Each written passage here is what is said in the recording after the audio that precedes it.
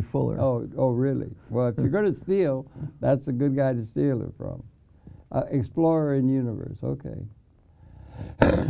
And bear with me, but I can't hear you. What? Can you hear me now? I hear you, darling, yeah. Okay, give me 5 seconds. Oh, wait a minute, 5 seconds from Now when? 5 seconds, we're starting. I can't hear you. 5 seconds from now? Yes. Welcome very, very much to Conversation for a repeat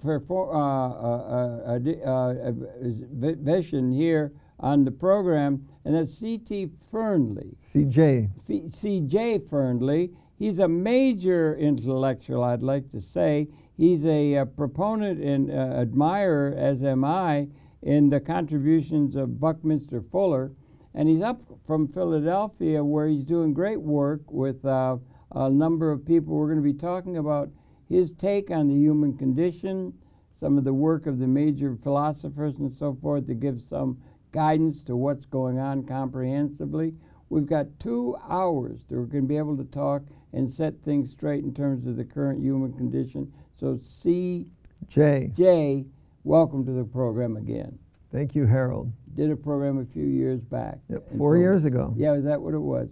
Anyway, share with myself again, if you would, born and raised, a little bit of that ground. Yeah, I was born a Trojan in Troy, New York. Yeah. And grew up in Troy, New York, several years in Mechanicville, attended Mechanicville High School, transferred to Bethlehem Central High School, which is just south of Albany.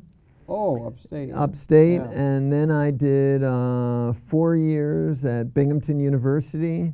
In Bachelor's of Arts in Mathematics and Philosophy. Okay, right, yeah. And then I didn't know what to do after that, so Buckminster Fuller had become my hero, and I learned that he spent the last decade of his life in Philadelphia. And I took a variation of New York's theme, and I said, if Bucky can make it in Philadelphia, so can I. Yeah. And I took my chances and moved to Philadelphia, and I've been there ever since. Okay, and it was because of Bucky. Because Bucky spent the last decade. I didn't know where to go. I didn't have, yeah, right. I tell you, and that's a great guide. You got Buckminster Fuller. For me, being older and everything like that and everything, but he's perhaps the leading person that has influenced my thinking. And I'm up in years, you know. But he was just a major figure, yeah. Yes. I was honored to do a program with him once. I've seen that program. Yeah. He was wonderful there. Yeah, he was there, as he is, and his works and contributions, I think, should be taken more seriously by the whole of the American and world society, including its leadership, could learn a great deal of value from his work and what has been going on. And I guess we're both, in a sense, in his debt for the work that he's put forth and understanding of the human condition and some of the issues of the world in which we find ourselves, right? Yeah. Unfortunately, we still don't have very many comprehensivists. How many comprehensivists are there? Well, there's you and there's me. I sometimes think my dog is a bit of a comprehensivist. Yeah. No, I think there's a number. We have a mutual friend, Mr. Zeloff, and there's some others. They've got the Buckminster Fuller Institute, and he's got a coterie, the Design Science Decade work that they did at Southern Illinois University.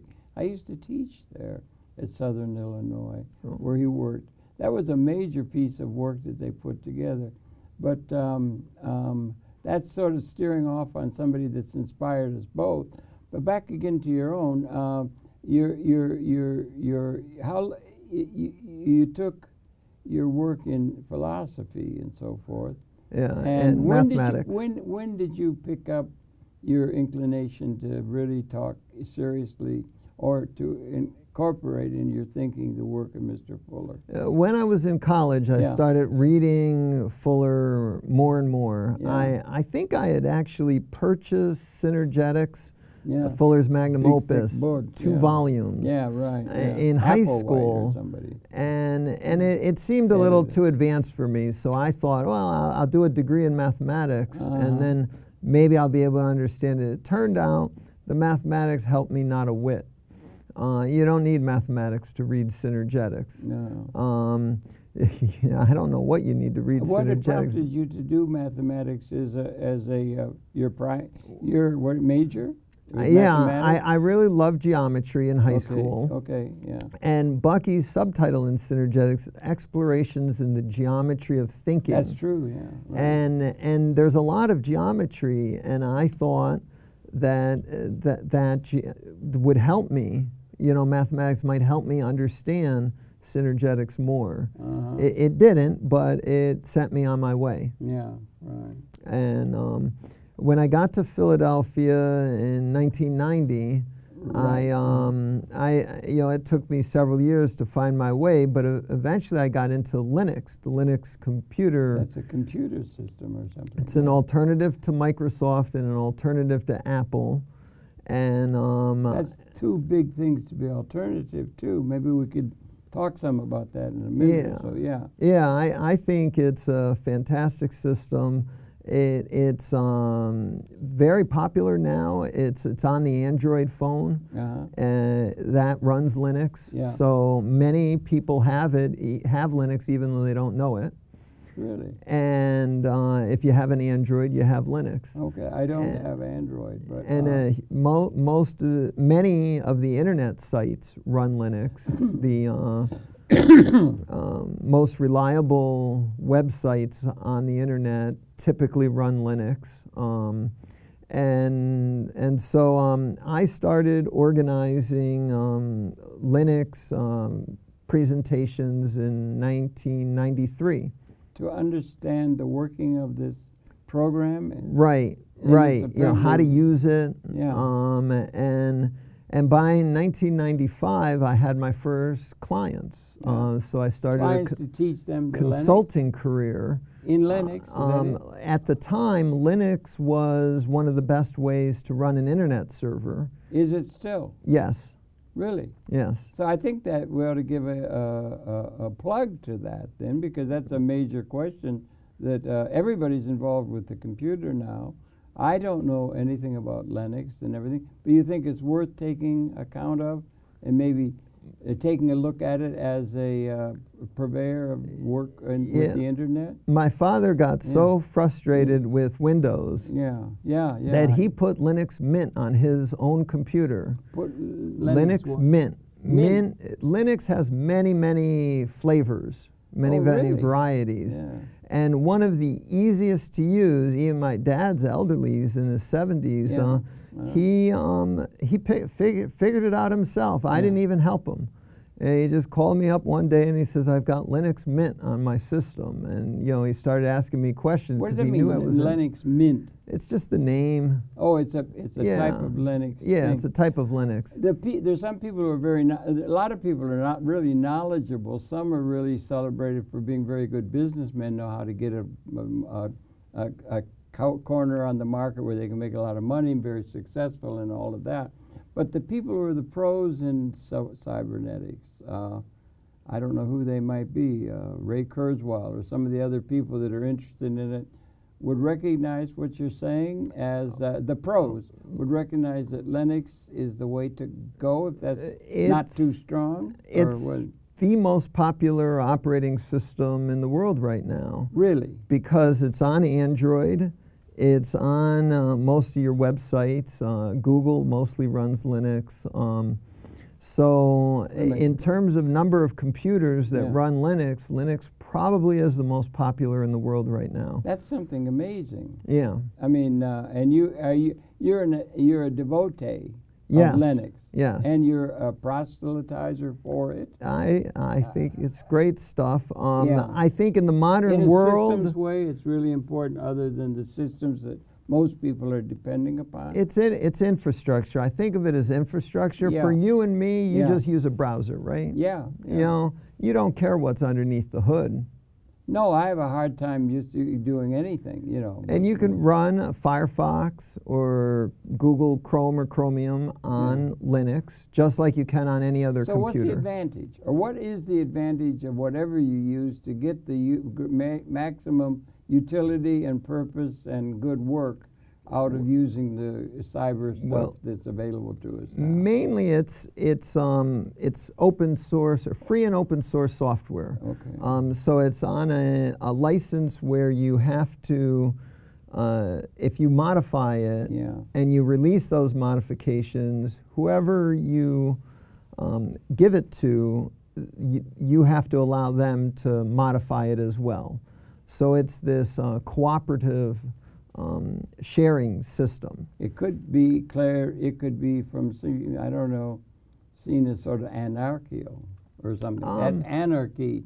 It will run amok, all kinds of things they would say.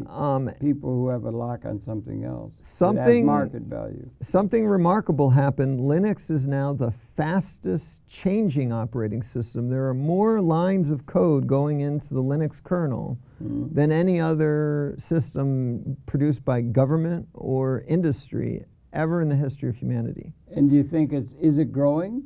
It's growing. You know, if you count the number of lines of code added each day, that's one way to do it. I guess, so that is a measure of how much interest people have in improving it.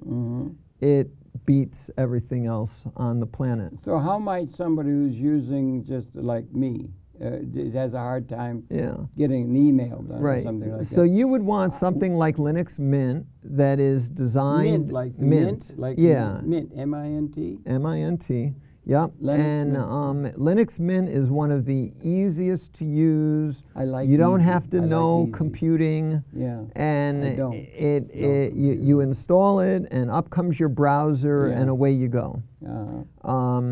Now, well, that's something. Are you listening to this, people out in the audience? That's something. It really makes that much sense to you, one who's very carefully understanding the whole Megillah, as they say, right? Yeah. So that's a piece of work every piece of information that makes this whole program really, really important to me and to a lot of other people. I thank you for that and your colleagues. Now, are there people who would say that's hogwash and there's something else is much better than Linux, or, you know? Everyone promotes their own. Microsoft promotes their operating system. Apple promotes theirs. And if you live in a community where Microsoft is gospel, or a community where Apple is gospel, of the world, that's a lot of the world. Then why is some system better or so much a part of the world than others in this cyber world? You know, how does the economy work? I mean, you know, that's a big question. In fact, we're going to be talking about the economy and everything like that too in this program, and in his own way, but with a philosophical basis and so forth. So did Mr. Fuller have attention to that. He wasn't just a dreamy idealist or something, not relating to reality. He was relating to realities that were really real, and meaningful. So with Linux, I think it's the spontaneous cooperation, that aspect of the world game ethic of Bucky's. That sounds like Bucky, you know, it just, with that cooperative spirit, it just sort of attracted so much attention that it snowballed. It snowballed to the point where, as I say, now it's the most rapidly developed. People in all sorts of industries or hobbyists or government are saying, here's another feature, here's another piece of hardware, we should support this or that. And so because of that spontaneous cooperation aspect of Linux, I think that's why it's really taken off in the way it has, so that even my father in his 70s put it on his system. One of the benefits over Windows is viruses. Linux is generally immune from viruses. That's a big issue. You know, theoretically, you could have a virus on Linux, but I've never seen one. And all right, let me just ask a question out of the blue then. If it's so good and so advantageous, why isn't it being why isn't it running the world? Monopoly powers. Okay. So we're talking about the economic ordering of things. And you know, the monopolistic practices of Bill Gates in the 80s and 90s led to a maximization on Windows that belies its lack of quality. Well, you have Android. You have what he did, but then you have also, what's the other one you have out in Palo Alto and everything? Apple. Apple. Yeah. And that seems to be the two that everybody talks about or knows about in some side. And now everybody's got these little things they carry in their pocket. Everybody's got a smartphone and everything. Right. Does the Linux does it relate to that as well? Just a person walking around in the street? Linux is an operating system. Yeah. So it can run on most hardware, including a smartphone. So, and that's one of the ways in which it's become the most popular operating system is the Android market share is so large that plus internet, you know, people like me that use it as their day-to-day workstation, that's, you know, Linux is not winning that market because most people still use Windows and Apple. Yeah, because they've stolen the march, as they say, ahead of things and everything. Well, that's all very, very interesting and everything. So when did you first pick up on Mr. Fuller in terms of your own philosophical? In college, I started reading Fuller extensively. Why? What brought you to do that? I just got I don't know. He sucked me in. You didn't see him on television or something, or a magic thing? Or no, it was from books. I think it was Critical Path that sucked me in. Yeah. I had Synergetics. Yeah.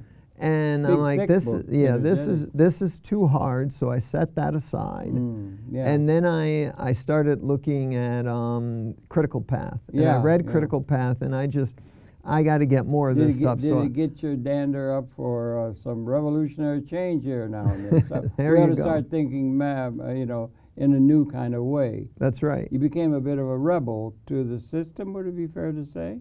And that's part of the reason I got into Linux. Yeah. Because I saw that as... So you see Linux as being something that challenges the basic premises of the system, which is probably a good idea for young people or people in general to give more thought to than they do just buying whatever comes down the pike. And even retired people like my dad, if you're getting viruses all the time and it's just too tiring and too much of a pain, Linux is more secure and it's just as easy to use. Okay. And there's no tax going to fund Bill Gates's, you know, private... Do you have a thing against Mr. Gates?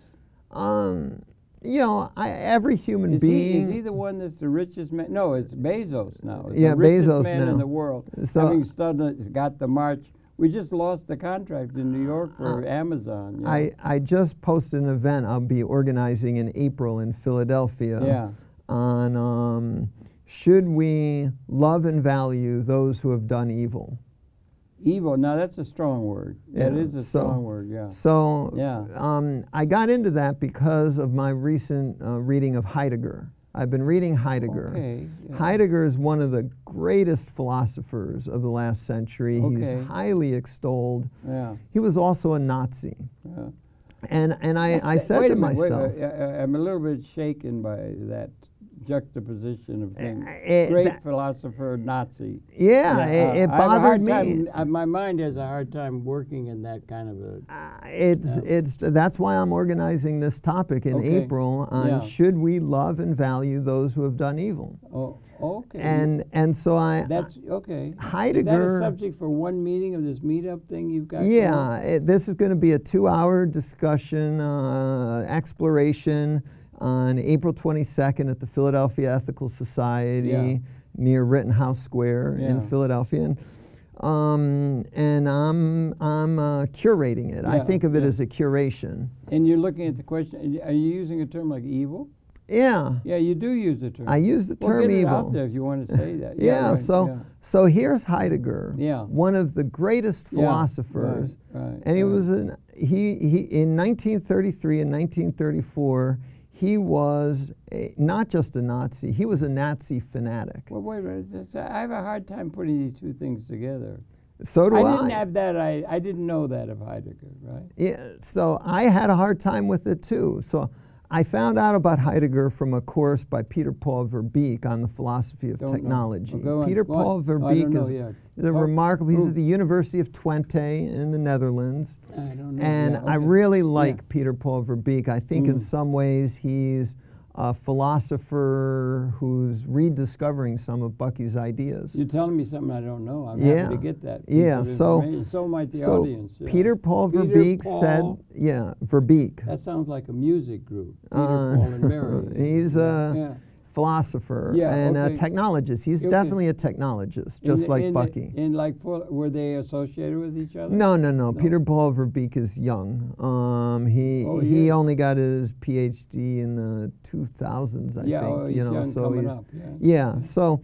But you're putting this term Heidegger great in fascism. Well, that's what Peter Paul. That sort of bothers me somehow. Well, so it might bother a number of people, I think. It should. I would think so. So how do we put evil, if that's the way it's seen? There is a lot of testimony. Christopher Zeloff, who we both know. Christopher Zeloff tells me that Heidegger is the best philosopher. He thinks Heidegger is wonderful. I've never heard that. And Christopher. Give him my best. Yeah, Christopher's extolling Heidegger. Peter Paul Verbeek extols Heidegger. He says he's one of the greatest philosophers. And Heidegger wrote this. What makes him great then? Well, I've only read one essay of Heidegger's. He wrote an essay, The Question Concerning Technology. I organized. Just a small matter. Yeah, it's a small matter. I'm making a joke. Yeah. What is the essence of technology? That's Fuller, McLuhan, and everything. Heidegger looked at what is the essence of technology. And just Saturday, I organized a topic to explore that, and we got into Heidegger, and it's remarkable. I see tremendous connections between Heidegger's thinking in that essay and Buckminster Fuller's World Game Ethnic and Bucky's The connection I have a hard time with is that one with the fascists. With the Nazis. That bothers me really seriously. So first we need to make sure we understand what kind of Nazi was Heidegger. Are there different? Okay, spell it out. So in 1933 and 1934, Heidegger was a fanatical Nazi. He thought the Third Reich was it, right? And he, in some sense, applied to be the philosopher of the Third Reich. Good grief. And Heidegger became famous in 1927 when he wrote his famous book, Being and Time. Yeah, that's right. So Heidegger was a famous philosopher. And one of the things his critics say is he legitimized the Nazi regime by supporting it so strongly in 1933 and 1934. I haven't read how he did it, but now at that time he was the rector at the university. I forget which university he was at, Heidelberg maybe, I'm not sure. And using his university position, he harassed and had fired or dismissed a number of Jews, reporting them to the police and the Gestapo. This is getting deeper and deeper. I don't understand where the, I don't want to say admiration or... Well, the admiration comes in his philosophy. That doesn't... but his philosophy does not have, most people... He had a short circuit in there somewhere, it seems to me. Well... I mean, can you explain that? I can't explain that. You know, you'd need a psychiatrist to explain that. I can't help you there. But what I can say... Kind of a big thing. Is that by the end of 34, he became disenchanted with politics. Wow. And he dropped his position of authority. And although he continued to support the Nazi regime, he remained a member of the Nazi Party until the day it was dissolved. I'm still having a hard time understanding where the admiration... The admiration comes... What philosophical point was he making that makes him somebody important in your way of seeing things? Well, the only thing I know is his essay, The Question Concerning Technology. Okay, In the question well, concerning technology, that's like Bucky maybe, huh? he starts from very humble beginning. He says, what is the essence of technology? What is an essence? Yeah, okay. An essence is what a thing is. Yeah. What is it? So what is technology? Heidegger says technology is a human activity, and it is a means to an end. A means to an end involves causality. And then through a series of wonderful arguments, he eventually comes to that technology in its essence is a revealing, a truth. And he points out that in the Greek, knowing, know-how, Sophia. Gnosis or something, yeah. Sophia. Yeah, okay. So technology is a way of knowing. It's a way of revealing. Through bringing something into appearance, poiesis, you reveal something. You know, it was a not yet existing, and now it's here. It's coming in incredibly rapid dimension. Yeah, right now. Yeah. And it's so a major question confronting mankind. Yeah. So Heidegger examines this, and he says that revealing is a truth. It's a in framing, it's a ordaining of destining, he says. Well, ordaining these of destining. Yeah, okay, right. Ordaining it lays out a ordering. It's an ordering. It doesn't sound synergistic to me. Well, behavior systems unpredicted by the sum of the parts. It sounds very exacting. No, let's go to the other Bucky quote, the one about world ethic, and that we're going to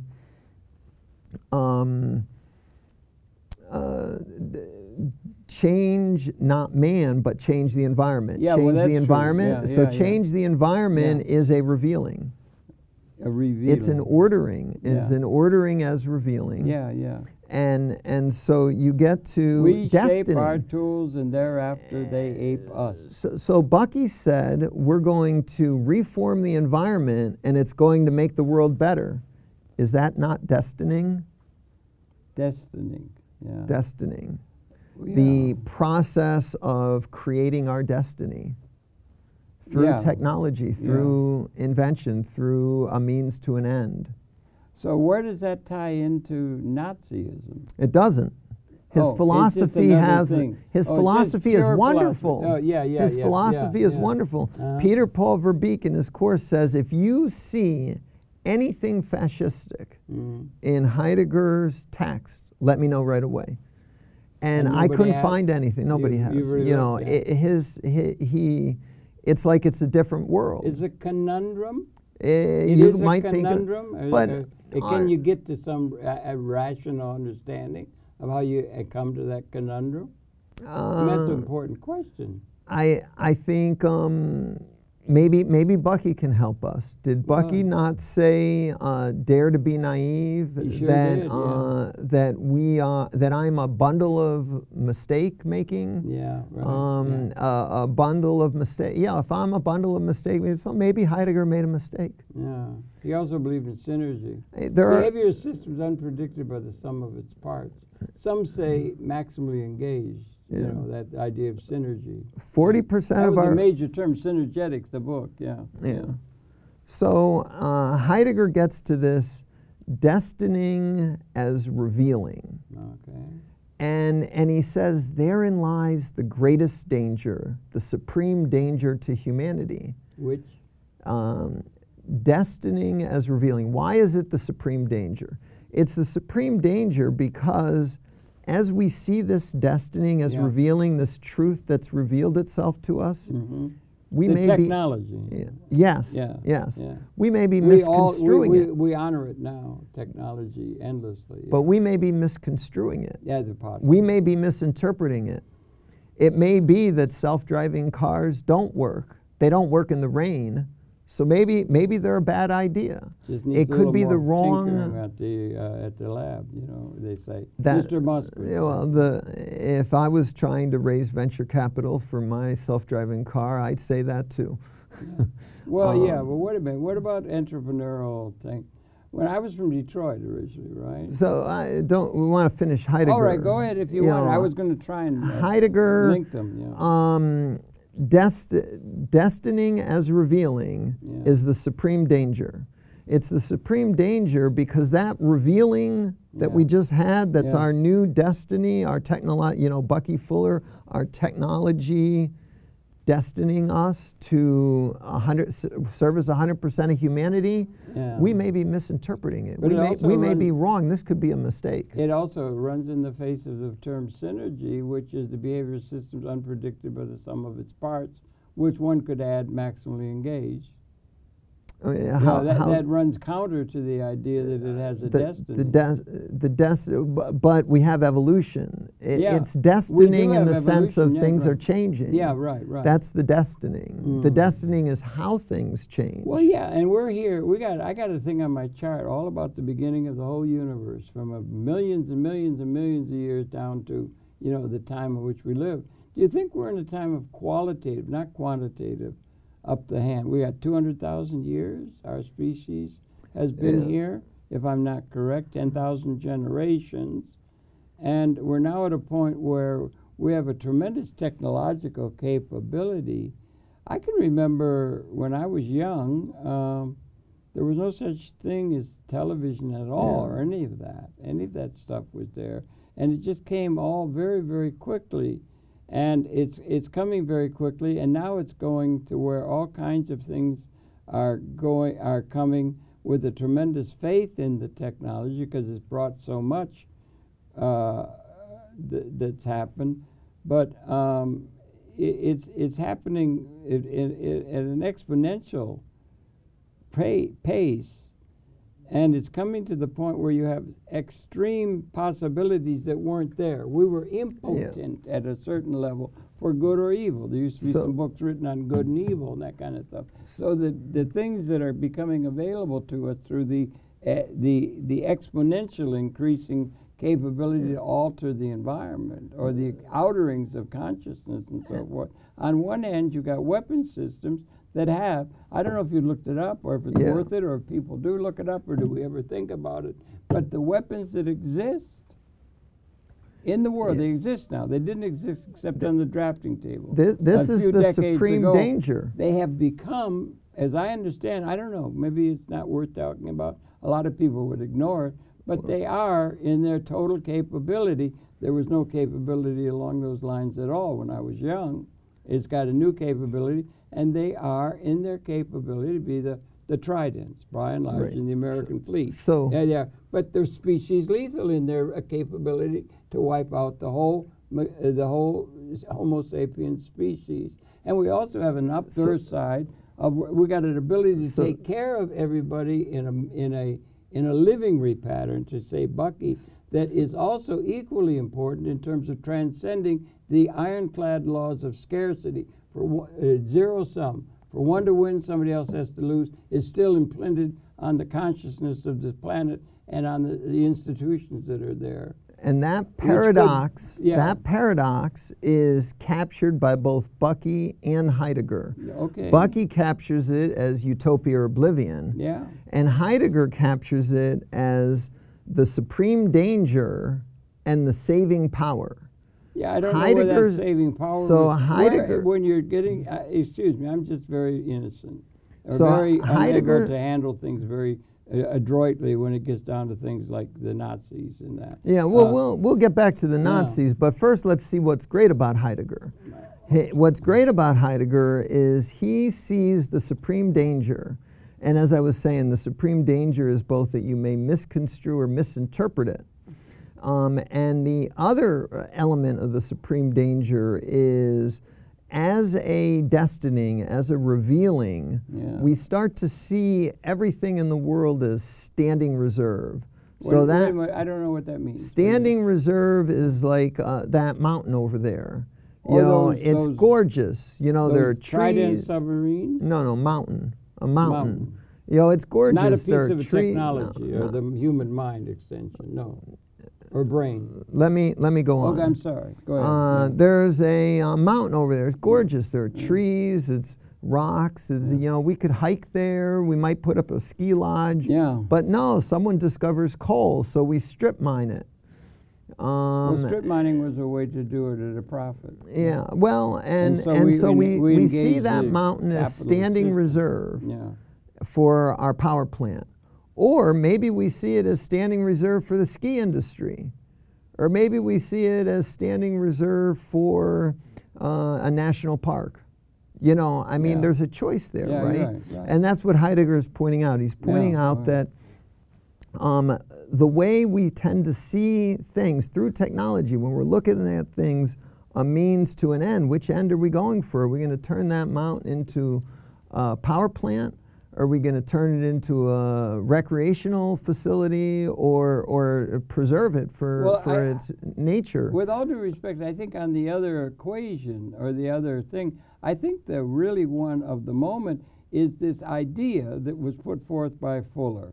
And he came up to a year, 1970, he was saying. It was a chart of the percentage of the world population that can realistically be seen to be what we call a have, in materialistic terms, has been increasing just exponentially almost as we come into the 20th century. It's like coming to the end of a process that's 200,000 years long. We're coming to an end of that process in some sort of a qualitative transformation. Well, let's look at it philosophically in the abstract. Okay. From that perspective, we have, Heidegger calls it a granting of destining as revealing. I think Fuller doesn't say granting of I don't know, destiny sounds like destiny. Destiny, think of it as evolution. Destiny. No, well, wait a minute. I don't know what the word destining means. Well, destining is the gerund for destiny. Yeah, okay, destiny. But destiny has a quality to it that's intrinsic.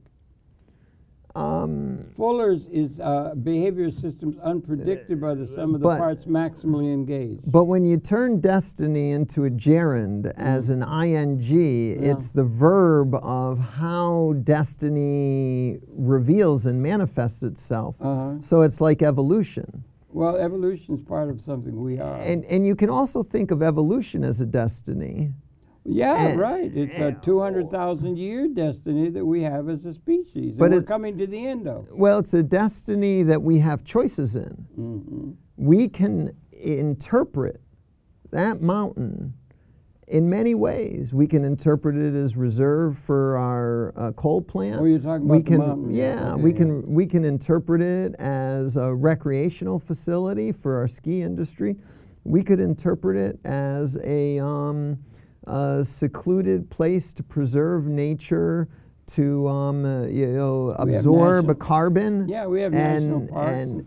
National parks. It could be a resource of beauty and enjoyment for millions. I'm sold. Yes, there's a possibility of many possibilities. Or we can send in the strip miners and tear it down and haul off the coal and burn it. Yeah. You know, there are many things we can do. And that's our grant, our choice for destining as revealing. Or as Bucky would say, our technological choice for environment control to change the environment instead of change man.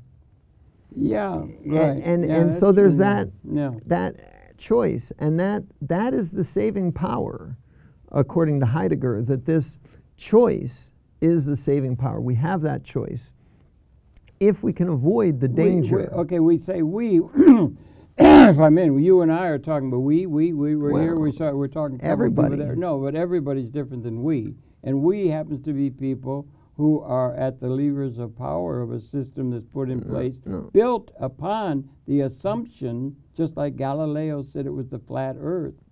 Or he said, you know, that kind of thing. They hung him for saying something that nobody wanted to hear. But everybody in their lives has choices about how to treat the natural resources available to them. No, I don't think there's a similarity there, you know. I think there's many, many different views of it.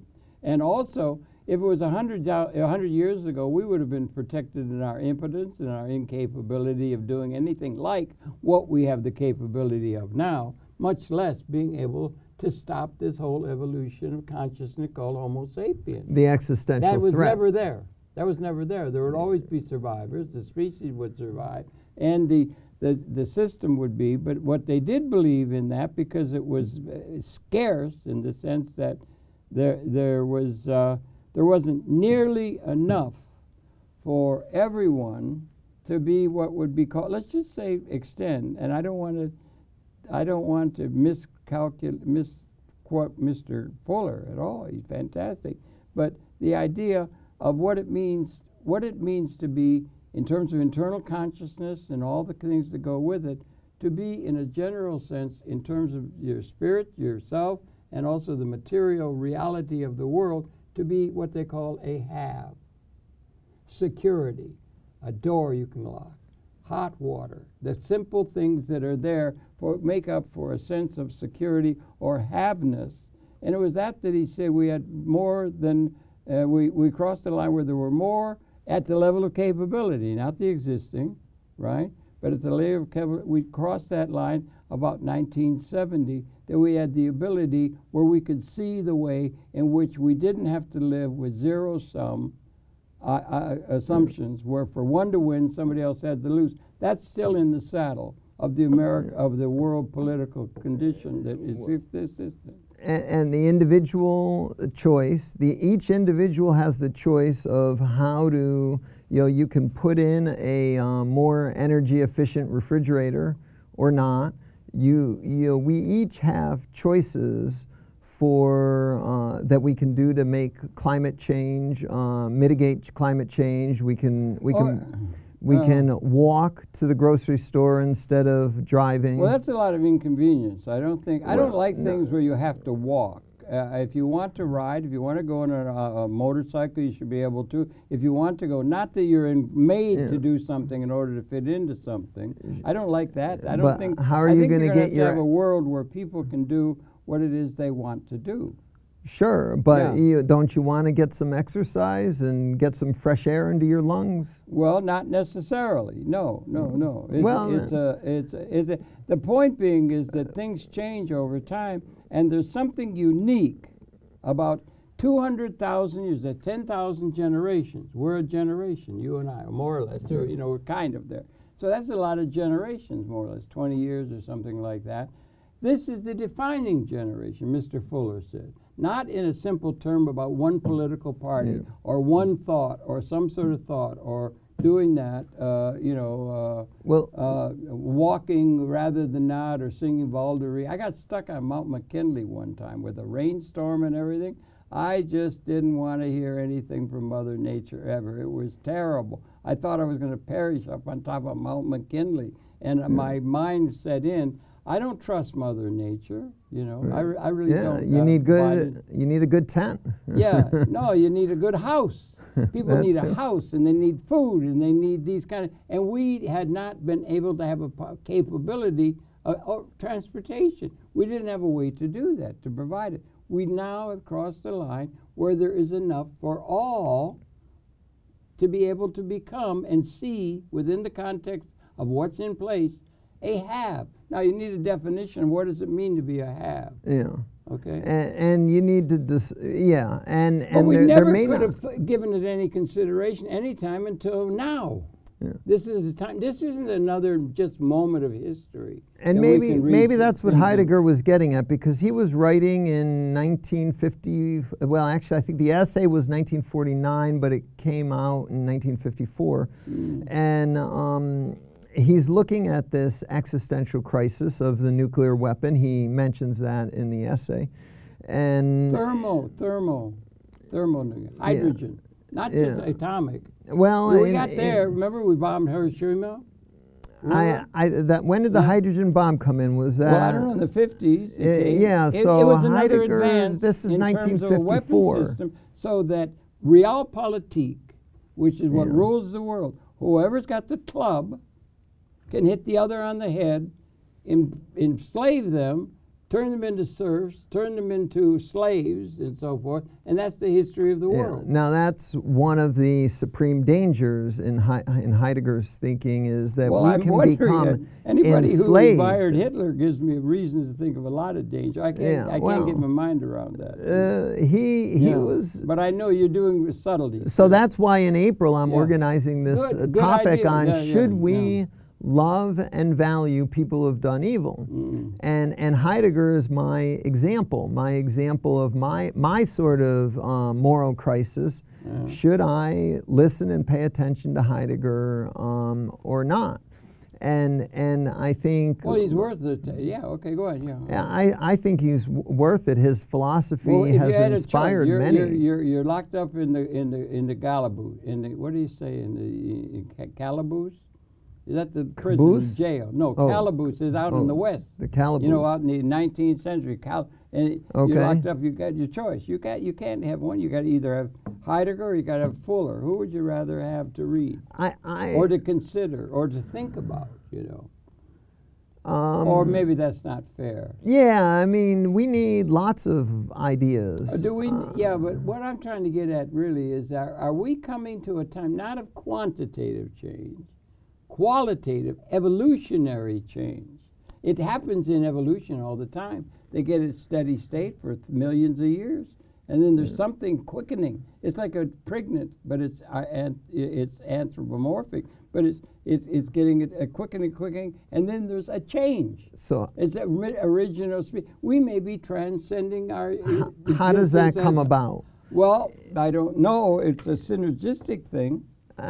From a Heidegger model, it would be our choice controls the destining. Our choices control the destining.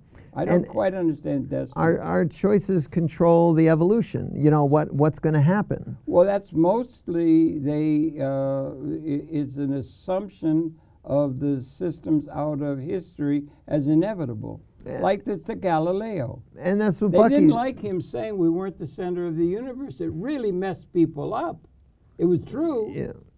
It was true, but they didn't like it and they killed him. Okay? Galileo wasn't killed. He was imprisoned. Well, he was treated very badly. Yeah. He wasn't killed. Yeah, no. I thought he was. Okay, I'm sorry. Not Galileo. I don't think so. Okay, fine with it. But the point is he was treated badly. Yeah, and there was a clash of ideas at that time. Yeah, as there always is. And the historical judgment is still not finished. I would submit that the Copernican, Galilean, quote-unquote revolution was really just a change in perspective. The Ptolemaic system is precisely and exactly what you get when you take the telescope eye's view of the universe. And why wouldn't you take the telescope eye's view? Well, it would be nice wouldn't that be the most objective view, the view from the telescope? It'd be nice to have a telescope to be able to take it with. Well, which was the thing that developed. And we developed an automobile, and we developed a locomotive, and we developed self-driving cars, and companies like Amazon to deliver it right to your door, everything you want, convenience, and a better life. I think Bucky also said that we have a choice. It's a choice of utopia or oblivion. We have to choose well. That's a serious question, yeah. And I think that's what Heidegger's saying in his essay also. Yeah. He uses more gerunds. No, Fuller likes the gerund also. The gerund is a great form of, adding the ing to turn a noun into a verb, into a process, so that you stop seeing it as a noun, and you start seeing it as a verb. Bucky had that. I seem to be a verb. I seem to be a verb. I seem to be a verb. And the universe is a verb. It's changing, and it's destining. It's evolving. Well, I'm a little bit worried about destiny because behavioral system is unpredicted by the sum of its parts. Let's suppose we have a maximally engaged humanity. Everybody's contributing. You do music, don't you? No, you're not a musician. No, you never jammed. No, you I don't jam with guys. No. You ever go? You go and you jam, and the guy's going. You got like this. I had a friend, Ornette Coleman, great jazz artist, right? And everything. And the thing is, you're jamming. If you're jamming and you're going, and it's a thing, and you go boop boop boop boop boop boop boop boop, and it's okay. That's okay. You got it. Oh, it's really groovy, really groovy. And it goes boop boop boop, and then one guy goes along boop boop boop boop boop boop boop boop boop, and all of a sudden boop boop boop boop boop, and it's progress. They made a new breakthrough, okay? And it's not just fixed a reality that is what people want to be comfortable with. And the fixed reality now is an unjust system for the vast majority of the population of the world. We have the capability of that no longer being the case. If we could make the right assumptions, but we're caught up, like Galileo, a criticism, in an old system that's in place, including realpolitik.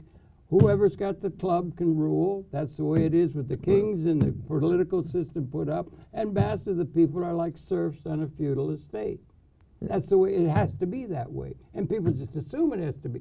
Now, if we got a capability where people can all be a have, you don't have to suffer those things that you had to do, slavery and so forth. You're going to be able to have a liberation out of history.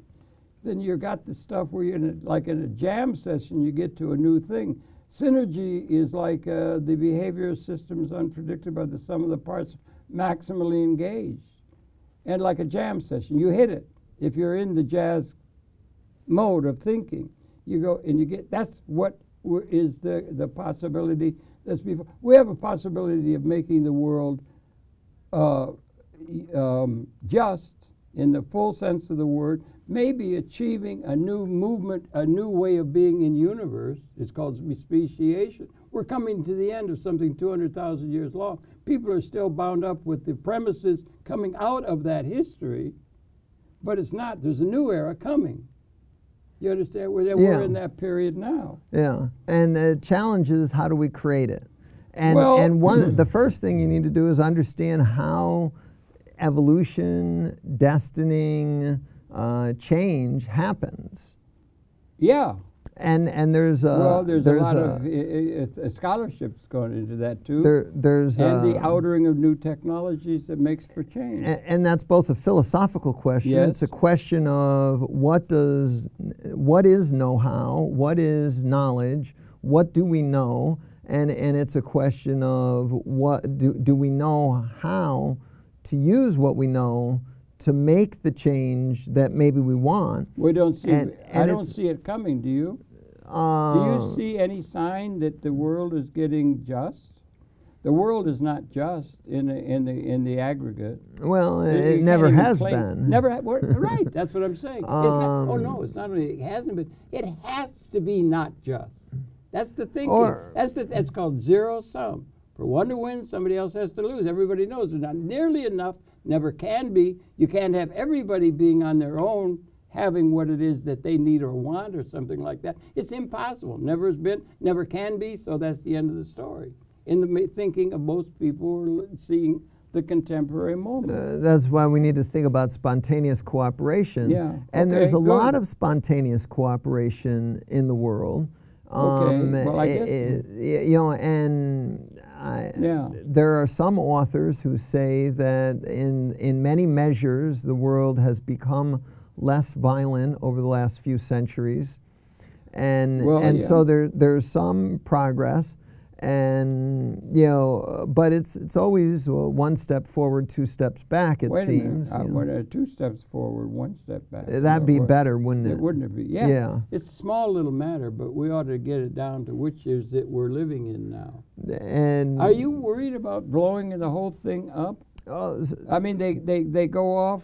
Like now, the politics, and the money's all in a few hands. That's a serious... And everybody's trying to get their own. They want something more and more and more, everything, and they don't have a way of providing it for everybody because they think it can't be done. These are serious problems. And nobody brings up the question, maybe there is enough if we get form capital in a way where it's going to be able to be supportive of everybody rather than a few. I think what we need is... Inconvenient we need comprehensivists. Yes. We don't have enough. How can we get more comprehensivists? Well, I would say one thing that would be good to do is to cotton on, as they say up in Harlem or something. Cotton on to Mr. Fuller would be a good beginning, and a lot of other good people, and people that are thinking, and then assuming it and everything, and then and taking stock of the reality in which we find ourselves. Not to just, but it isn't enough just to say if only the Democrats win or the socialists win or something like that. You know, the regular way of which history's been going. There's got to be a kind of understanding that it's something new and possibly emerging. But it also comes from know-how. Okay. So you need to learn something. And the first organization I formed in Philadelphia was the Linux Users Group. Yeah, I heard you say about that. Yeah, and the Linux Users Group. You can send me some literature about that. I can. Yeah, sure. Okay. And the Linux. As soon as you get home. The Linux Users Group is a forum for people who are interested to, the way I learned Linux is I gave a presentation on it every month. Okay. And so at the Linux Users Group, we invite people to give presentations on what they've learned last month. What did you learn last month?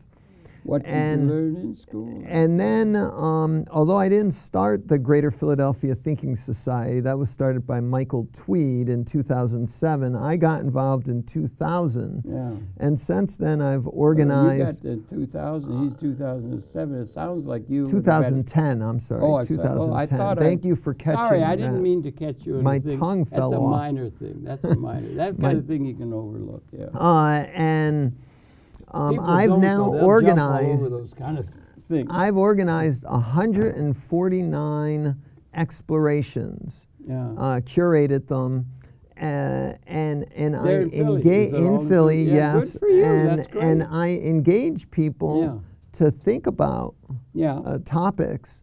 So that we got 2 minutes. So I engage people for topics, so that they can explore know-how and knowledge and how the universe works, so that we're in a position to make the right choices on these existential threats and problems that Heidegger and Bucky both talked about so eloquently. I have to do some more reading of Heidegger because I don't see him being, I haven't gotten into him as much. Like, Fuller is like a god. Fuller is a god, and I'm read this essay. I read it 3 times. I read it in depth, very carefully. I got page notes. I can see you have. The Question Concerning Technology by Martin Heidegger. There are copies available online, PDFs. If you find my event at the Greater Philadelphia Thinking Society, I have a bunch of questions to guide the reader through the essay. Well, if you picked out the way in which you want to really understand in a psychologically understandable way a man who supported the Nazis, you've picked yourself up a really tough business. Well, we also, some people like President Trump, some people hate him, some people like Hillary Clinton, some people hate her, and I think we should find love and value in all people, even those who have done evil. Shall we sing? All you need is love. Thank you, John Lennon. Thank you. Looks like we've run out of time for this particular program. Good talking. We got to keep talking like this. We're got another hour, everybody. Once we're in the audience, we're going to come back with this young man. And happy to have been able to CJ Fearnley, a major fellow up from Philadelphia with a lot of interesting thinking. We'll be coming back with more in another session following this one. Thanks for viewing. Thanks for all that, and we've got a lot. We've not yet begun to talk, CJ.